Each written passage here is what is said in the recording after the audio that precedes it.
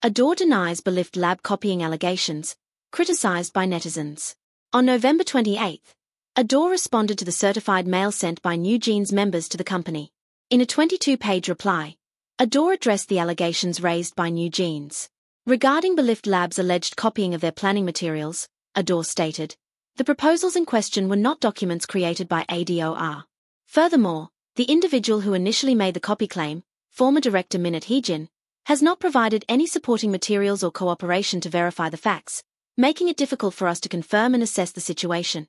They continued, however, we did request the relevant proposals, BELIFT Lab's September 2023 proposal and the Source Music 2021 team's proposal, which is said to have been created during Netizens' time as Big Hit Music CBO, obtain them directly, and share the results through an email on the 8th.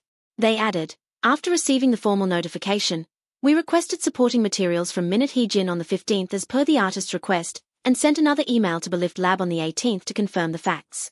However, Netizens has not responded, and BELIFT Lab replied, stating they had already answered sufficiently through media interviews. We also sought confirmation from Hype, but the whistleblower had already resigned, and since Netizens had not submitted any evidence to the court regarding this matter, Hype also found it difficult to verify the facts and confirmed they had no materials to provide. ADOR further expressed, in a situation where no concrete evidence of plagiarism has been revealed, hastily claiming copying will only harm the parties involved, much like the previous allegations of plagiarism raised by Netizens' side. It will fuel endless debates without a meaningful resolution, and negatively affect the artist's image. The risk of harming the artist's image is much greater. They concluded, ultimately, an artist's unique identity will be best shown through their successful activities in the entertainment industry.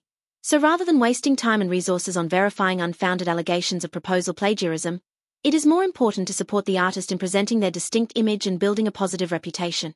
ADOR also clarified, regardless of this decision, we respected the artist's concerns and, on the 25th, sent an email to Hype security team requesting special security measures for the Source Music 2021 team's proposal.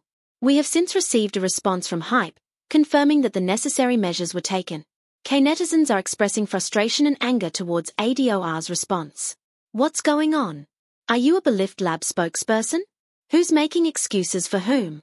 Who told you to explain all this? You should be protecting NewJeans, not doing what you're doing to protect Hype. They didn't even resolve things before kicking Netizens out, and now asking for materials? Hilarious. And now instead of supporting NewJeans, they're defending BELIFT Lab.